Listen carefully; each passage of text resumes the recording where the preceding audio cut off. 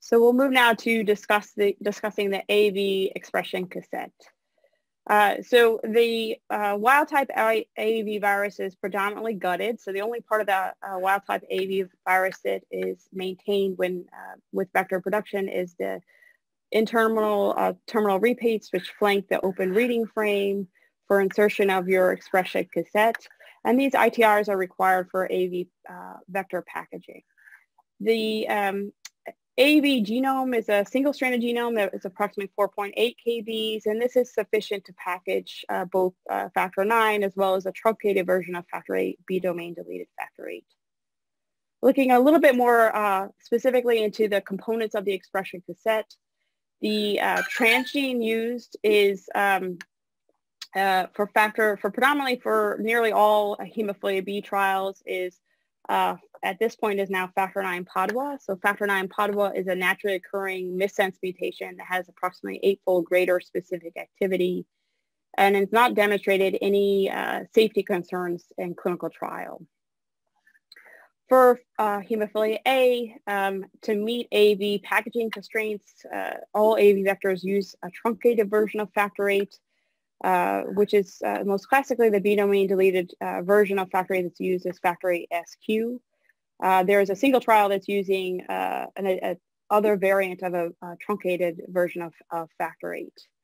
Importantly, the clinical use of recombinant B-domain deleted factor 8 products is, these products have been in clinical use for approximately 20 years.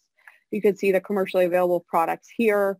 And these, it's important that the factor 8 maintains full procoagulant function and has not demonstrated any difference in safety and efficacy. So again, these recombinant products contain the exact same amino acid sequence as what is ultimately derived from most AAV vectors in trial for hemophilia A.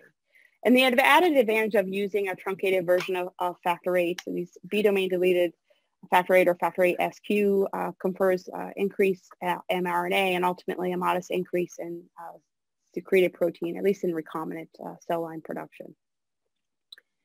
And then to impart liver-specific expression, that's predominantly dependent on the use of liver-specific promoter and enhancer elements. And then lastly, I think it's important that collectively with the expression cassette, even if the exact same promoter and transgene are used, the actual genome configuration of the expression cassette can vary quite a bit. And this is related to use of codon optimization. So this is the introduction of synonymous mutations that improve efficiency of ultimately translation of the protein.